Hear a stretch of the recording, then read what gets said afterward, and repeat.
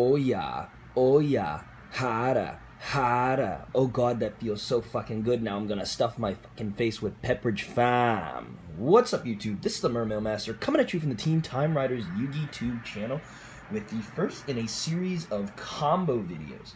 Now, this is a deck that I have profiled already, and it is none other than Metalfoes Yang Zing. Now, I'm going to take you through some of the combos in this deck, and you're going to see just how strong this deck is, because this deck is going to be very, very fun.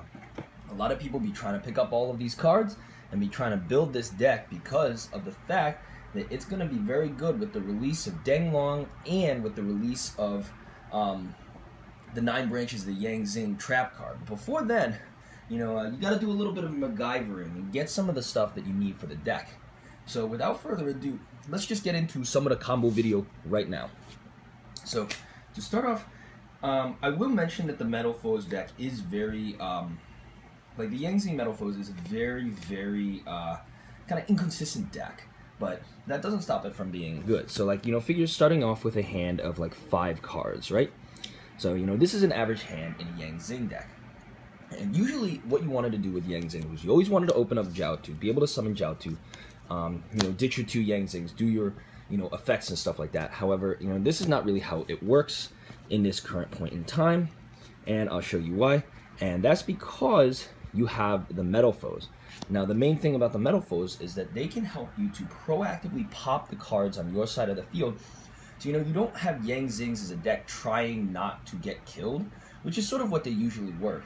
Keep recycling your stuff and like missing a ton of timing. But now, instead of trying not to get killed, they can proactively make some moves and make some interesting plays and stuff like that. So, I guess to start off, I will say, this deck does not sort of have the ability to do specific types of stuff, but it still has a good amount of ability.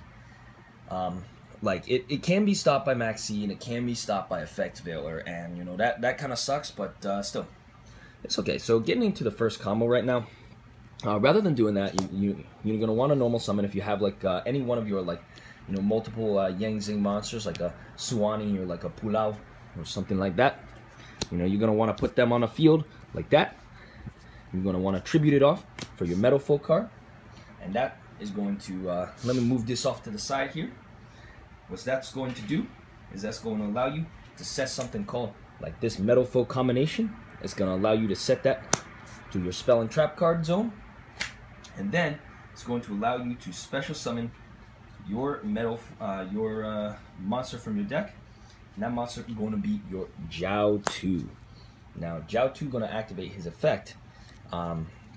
Select 2 card in your hand and discard them, any 2 Yang Zing, so it could be a monster, it could be 2 monsters, 2 spell or trap.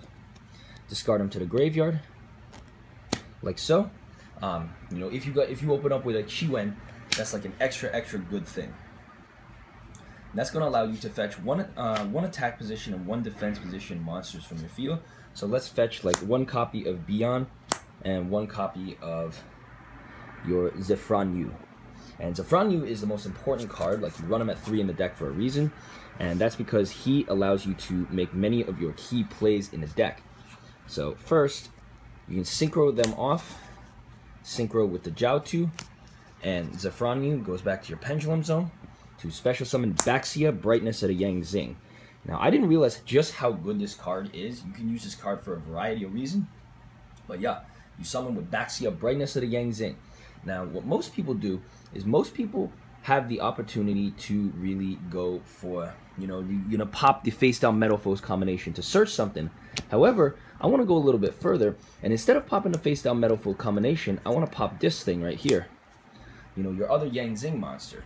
And you pop that, and then its ability will allow you to re-special summon Jiaotu from the graveyard due to the effect. And since you popped a Beyond whose effect hadn't activated before, what it's going to allow you to do is allow you to summon that second Zefran from the deck, special summon that to the field. You're able to synchro summon again, special summoning forth another Baxia, bounce more cards if you want to bounce more cards, and this time you're going to take this and you're going to pop it.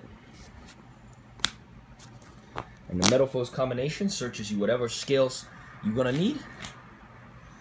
Let's see here. So we got stealing on the field right now. We go fetch the silvered and put that on the other scale. Now, what you got is you're able to use the effects and stuff again of those monsters, and you special summon something to the field. Like, it depends on what you want to summon. Like, for instance, you could special summon like one of the monsters you didn't know used before. And special summon that Chi back to the field. That allows you to go for specific other play and stuff. And then you activate the pendulum scale effect. Special summon both these dude back.